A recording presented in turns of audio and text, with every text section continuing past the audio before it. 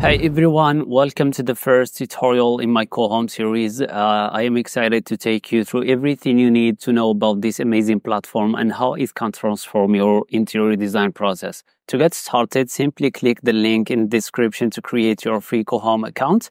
Plus, you will get a 70% discount if you decide to upgrade later. Once your account is set up, you will see a button in the top right corner labeled Workspace. Click on it and it will take you to where all your projects are stored. From there, just click Create a new project to begin. So this is what the workspace of Coohom looks like. And I'm not going to explain any of these tools or lists because based on my experience, the best way to learn any software is to directly start working on a real project, which is exactly what we are going to do. So to start, let's just head over to import a floor plan. And then click on generate, recognize and generate. And what this is going to do is basically it's going to read your floor plan and create the walls, doors and windows directly. So recognize and generate, and then you select the plan. And by the way, you can find this file in the link in the description. So just click auto recognition.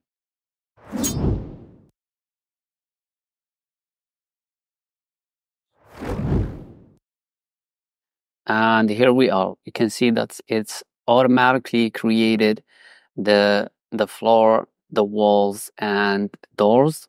You just need to select this door and mirror it. Let's do the same with this one. From here, you can adjust the height of your floor plan, and I'm going to make it 3 meters, which is basically 3000 millimeters. Let's start make some adjustment here. I'd like to remove this wall, so let's just bring it down here. And we can see in the plan we have some openings here, but Coohom automatically generated the walls. So just select the split tool from the edit list and start cutting the wall. Exactly like this. And then we can simply select the parts that we don't need and simply delete them. So this is how the plan looks so far. Don't worry about these Chinese names or whatever. It's just the name of the space where you can just select it and you can choose the name of the space from this list, or you can write it manually here. For me, I would like to keep all my workspace clean, so I'm going to hide all of this information. And to do so, just click on the eye icon and uncheck these boxes. Wall dimension and invisible. Let's switch to the 3D and see how our 3D model looks like. You can see that it's automatically placed the windows and doors, but I don't like the windows, so I am going to delete them and place them again from the floor plan. To do so, just go to the construction list, then window, and select floor to ceiling windows.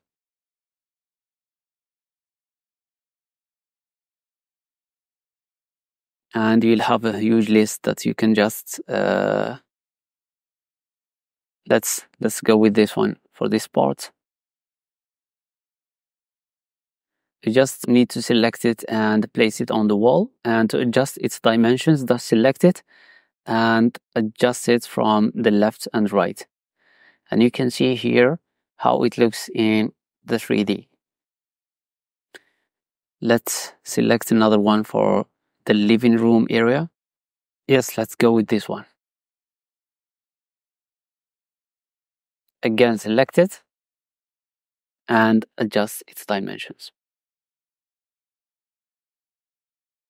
Let's go back to the 3D and see how it looks.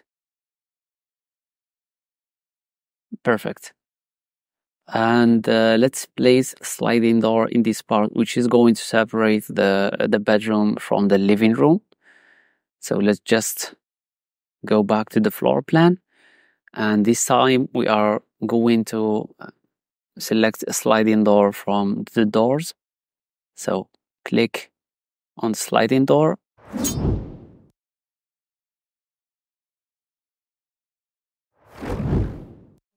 and let's go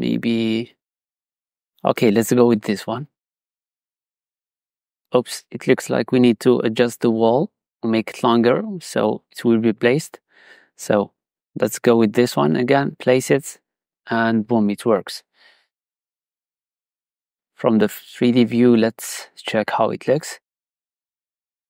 I think I need to flip it on the other side. Now it's better. And here we can adjust its dimensions. So I'm going to keep it like 2.5 meters high. Let's go back to the 2D view. And now what I am going to do is I am going to create a layout just to show you how the studio is going to be. So I'm going to place the furniture, cabinets, so you can get an idea of what we are going to do in this tutorial series. And to do so, just head over to layout.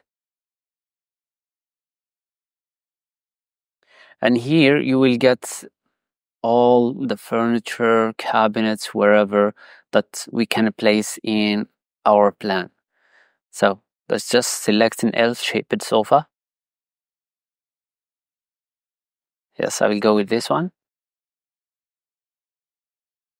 Rotate it and place it.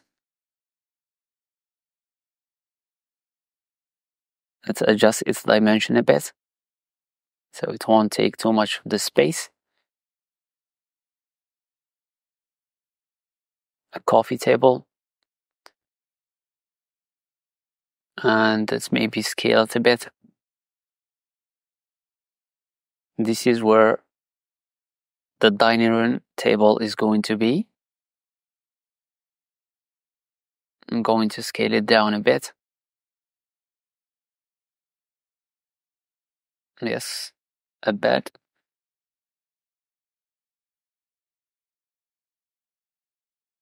The closet.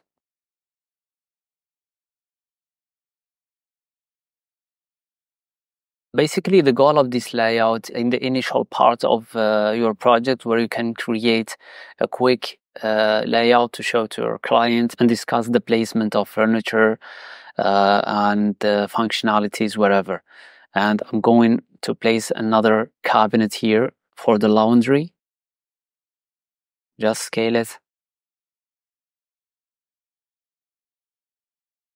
And for the kitchen, let's just place, yes,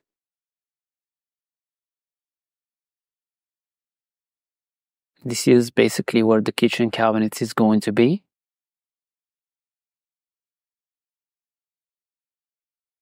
And I'm going to place 2 other cabinets on the wall. One is for the TV cabinet that is going to be here, and the other one is another cabinet that will serve for the dining table. Okay, let's just select one of these.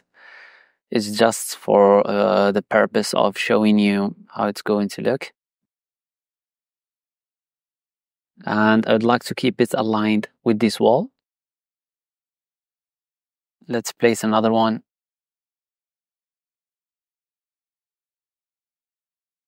And here we need to adjust the length of this wall.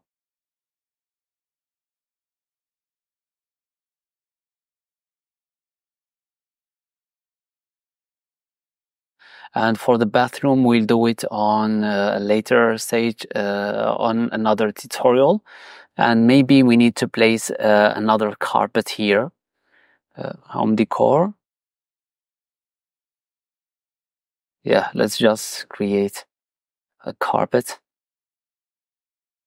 Rotate it.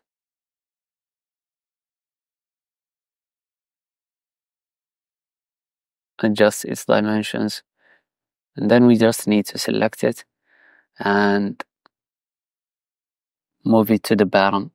So this is basically what we are going to do in this tutorial. I hope you guys find this tutorial helpful. Make sure to subscribe to the channel and turn on notification bell for the next videos, and see you soon in the next tutorial.